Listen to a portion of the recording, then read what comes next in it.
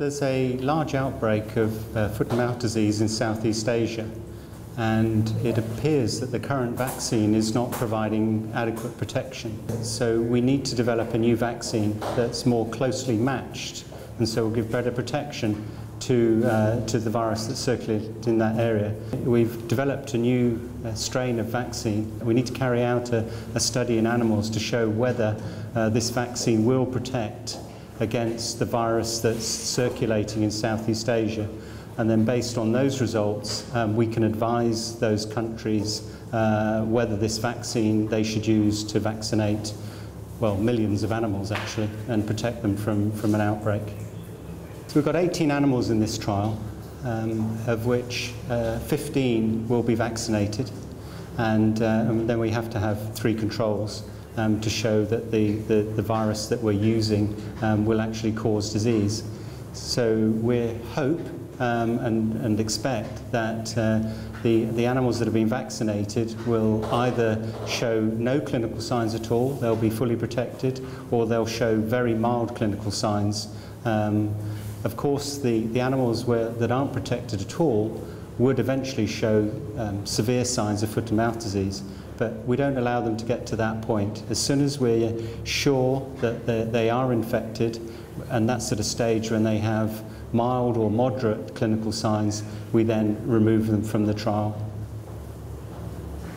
But this study design has been used for probably 50 years now, and we know that the results we're getting from these vaccine protection studies do translate into demonstrating the vaccine will be efficacious in the field. Because we know precisely how much virus we're giving each animal, then it means we can use smaller group sizes to prove whether that vaccine is going to be protective or not. So we will vaccinate these animals next week, and then we'll leave them 21 days, and then we'll challenge them, and we will know probably within 3 to 4 days whether they're protected from infection or not. And the study goes out for 8 days post-vaccination, but you usually know quite quickly whether the vaccine is going to be protective or not. If the vaccine is protective, then we can give advice that it can be used in the field, in the countries that are suffering from the disease. If it isn't protective, then we have to go and find a different vaccine formulation. But that's very important information, because then we're not advising the companies or governments to use a vaccine that we know will not provide full protection in the field. So both results are very important. So that if this trial is successful, it can go straight into production, into growth in 10,000 litre vessels to make thousands and millions of doses of vaccine. And so theoretically there could be a usable vaccine on the market in probably 6 weeks to 2 months. If the trial isn't successful, then we have to go back to the drawing board and go back to looking at other isolates of virus we've taken from the field, and then we have to get them to grow in tissue culture. It could be another 3 to 4 months at least before we're in the position to have another virus that can be made into a vaccine to test again. So these studies, because of the nature of the disease, are monitored very closely.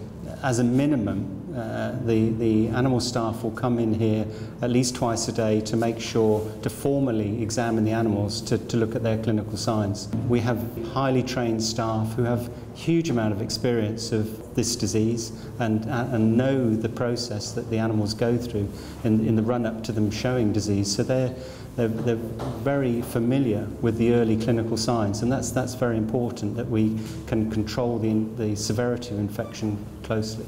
Of course, there's always the question of you're deliberately infecting animals with a virus that's going to cause disease, and then of course we have to kill the animals at the end of that study because they can't be released back onto the farm because they have been infected and could carry foot and mouth disease. That could have a devastating effect on the UK's agricultural system.